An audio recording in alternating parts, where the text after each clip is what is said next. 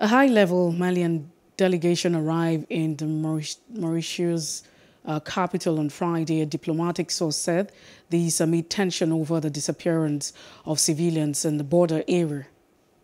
The Malian envoys met authorities on Friday to curb the rising tension.